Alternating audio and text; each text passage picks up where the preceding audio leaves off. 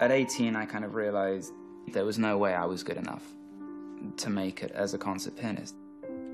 So I went to university. I didn't touch a note from the piano for 10 years.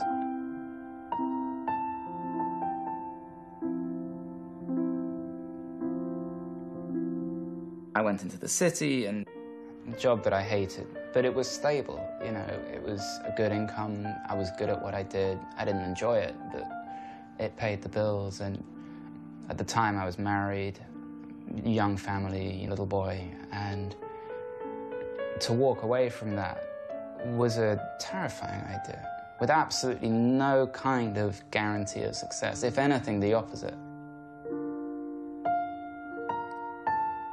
So I quit my job, and I studied the piano. And it was difficult. You know, I've got to be honest, things got very hairy pretty quickly. You know, after 3 or 4 years, I wasn't where I'd wanted to be. It was becoming harder and harder, more and more stressful.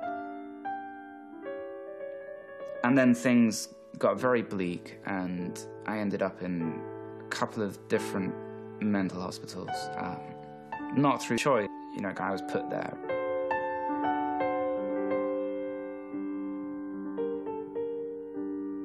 There were dark times, you know, suicide attempts and self-harm, and, you know, and all the madness that goes with it, and the paranoia and the craziness. And this place was so kind of strict. You weren't allowed books, you weren't allowed music, you weren't allowed iPods, DVDs, TVs, nothing. You know, you're there to get well with no distractions.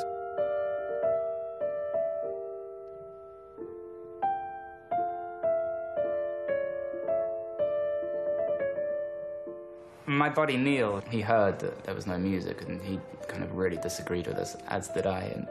And so he came on a visitor's day, and he smuggled me in a little iPod Nano, and he'd loaded some of the pieces he knew I would love. And one of them I hadn't heard before, which is this Bach on cello.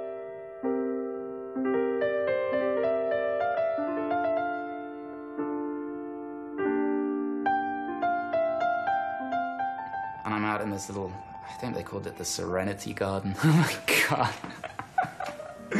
Oh, good God. Anyway, I'm sitting there and I'm trying to get all zen, and I hear this piece, and, you know, for the first time in so long, just the voice, just the raging and the voice, everything just stopped, and it was just...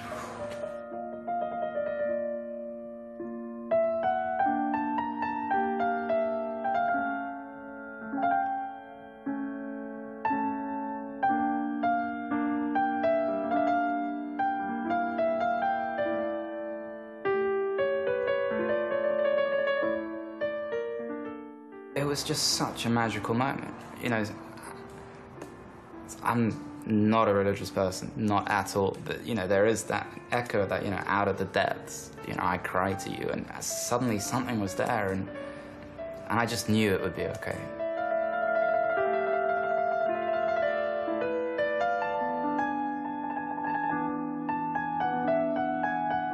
The music did in, what is it, 5 minutes, 30 seconds, something, that I hadn't managed to find in months and months.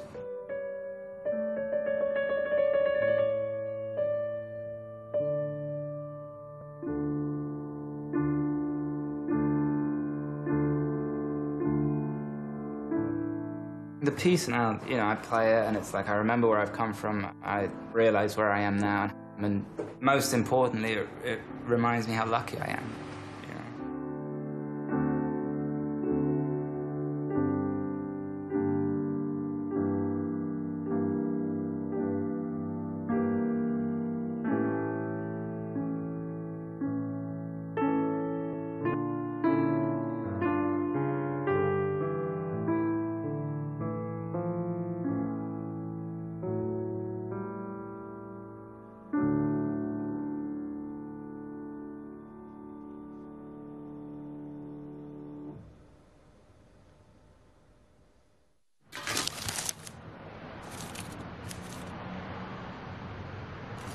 Greek Rhodes, some phenomenal pieces.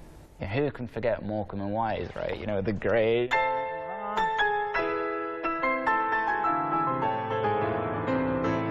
But, you know, he came out with some real corkers, you know, some really great pieces. And Ginsberg comes along and he takes this trite little piece and just decides to have fun with it. Well, the theme, it's great because it starts so simple. And then he makes it slightly more difficult. Just more notes, and then we have this kind of rumbling bass, which is fantastic. To me, it's what music making should all be about. You know, anyone can play the piano, but to have fun with it, to take a piece that everyone knows and just, you know, make it one's own. This piece, for me, I always make up my own little stories. You know, sometimes it's my ex-wife's divorce lawyers, or, you know, it's the psychiatrist coming for you, or, you know, crazy stalkers. But, you know, with that whole... It's a certain relentlessness to it, which I really love. It just gets more and more and more and more powerful until by the end, the whole thing just, you know, your head just explodes.